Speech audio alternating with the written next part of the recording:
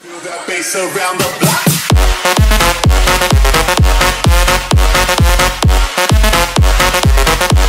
It's time to rewind. Well, hello to everyone. Today I would like to present you a really well-made VCR. This is an RCA. Small number. Forget. Yeah. Focus camera. VPT395. So it's VPT395. And it's pretty old. And I'm guessing this VCR was somewhere manufactured around 1985 or 1986. I don't know the manufacturing date on these. I'm looking for the currently looking for the date. Most of the time it's written on something. Right here is not a date. And this capstan, the pinch roller is really dirty. I'm going to clean it right after I review this. And actually before I hook it up to the TV, see how the video quality works. So when I got this VCR, I discovered a few issues with it. One of the two belts down here need to be replaced. The idler belt, no, the two capstan belts right there. That one was slipping, that one couldn't fast forward or rewind. So I replaced that, and now it's working fine now. The flat belt doesn't really get worn out, but that's like a rare occurrence. Most of the time, these belts over here get worn out in these Hitachi made VCRs. Yep, you heard me, it's made by Hitachi. So, again, these are really well made. I still cannot find a date. Is that it? Yeah, I think I found a date. It's right on the heads. Guessing it's somewhere in February 4th, 1987 or April 2nd, 1987. So this VCR was made in 1987. It's confirmed. Mostly these two loading motor belts get worn out. I don't know what's really the purpose of having an extra belt, man. I mean, couldn't at least just this belt here could be like linked to that worm gear over there? Well, who cares? And there was also a major belt problem over here too. The capstan, the counter belt, only in old VCRs, not all of them, but some of them,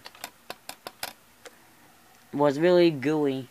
You can see it's on the you can see this. You can see I try to clean that. That's disgusting. So I replaced it with the rubber band. Since this belt substance is on it, it might just work just fine now. So now,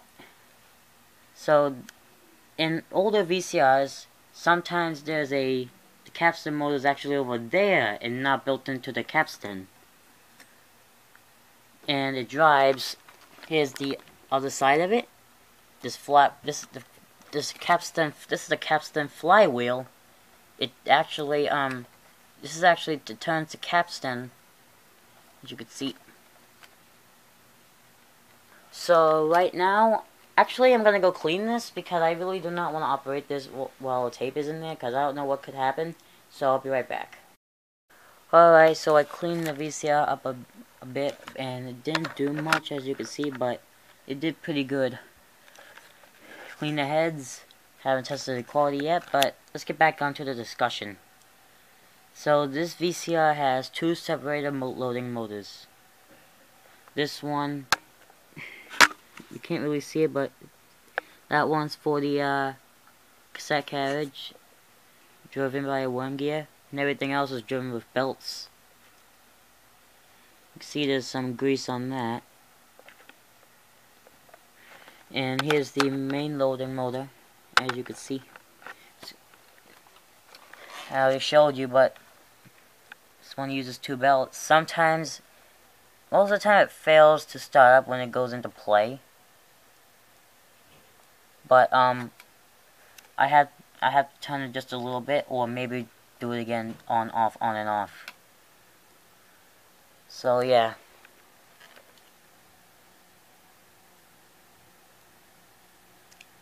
So let's insert a tape.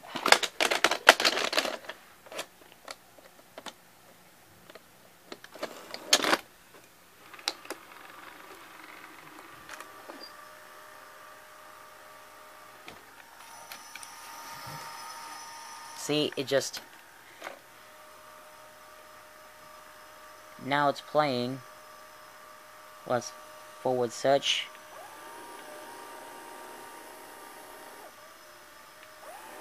You can hear the capstan motor running. Rewind search.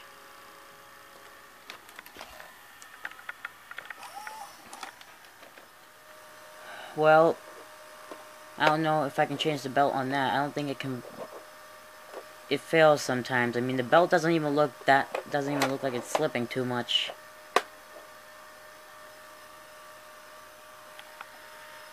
Here's a tape stabilizer, erase head, pinch roller. It's just a regular generic tape path. Loads really gently, and I'll press stop.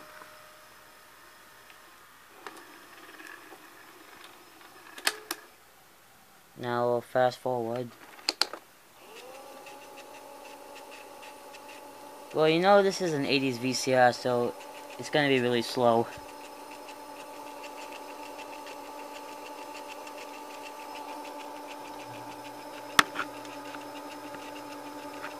Now let's try rewind.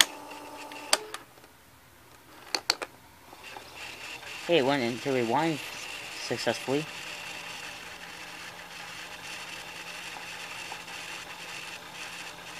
So that's how it rewinds. I'm gonna let it auto stop.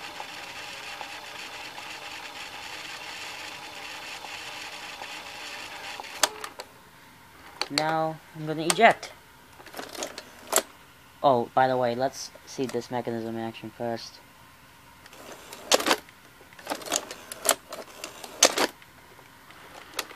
Oops, we're in the play. Let me eject. Motor's doing it again. Now, alright, so I'm gonna take a look at this more, and then I can try and show you the video quality if the head's up fine. So I'll be right back. Alright, so I just replaced the belt for the loading mode, and that was a problem. So now I can try and fold, so I can do reverse search now. There we go. And I already showed you the other functions. Now I'm going to hook this up to my TV. Hold on, let's pause. I can show you here. Oh, pause plus play, which is slow motion, which is pretty cool. Press play again to go into regular play. Here's a real-time counter. Clock would be here. And it's stereo. Not hi-fi stereo, but linear stereo. Here's an equalizer. That is pretty interesting. That's what I like about these Hitachi made VCRs. Hitachi always made really nice VCRs. I mean, they always did. They're like the number one most durable VCRs back in the 80s, right next to JVC and Panasonic. So yeah. Alright, so I forgot to, let me show you the bomb sight in action. So here is one of the real pulleys. Here's the idler pulley. This is the idler pulley. Two idler pulleys. And here's the new belt for the capstan. No, not for the capstan, for the idler. Here's the flat belt. You can see it's turning on this flywheel. Looking really good. And here's the head drum motor, which is spinning. And here's some grease on the loading motor, and I had to replace this belt right here. Here's the original. Doesn't look too worn out, but I could still use this in a future VCR if one of the belts are worn out. This still can be used. It's not too worn out. I can still use this. And now I'll forward search from down there. As you can see, reverse search.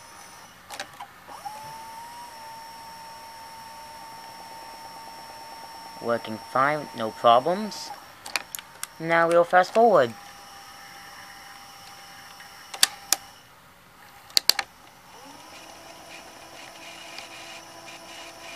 Alright, that's working good. Rewind.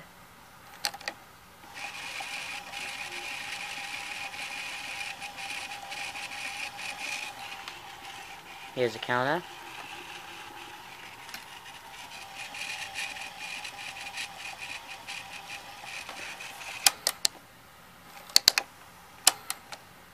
Let's see the loading motor mechanism. Forgot to show you that.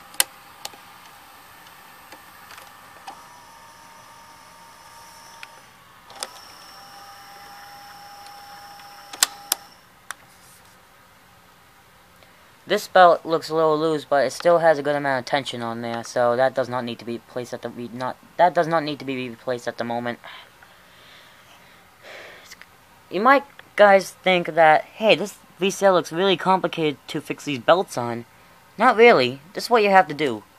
You have to carefully unscrew the motor assembly. It's held by this one screw. Then you carefully pull the motor out. Then you have to then you'll get this area of the belt.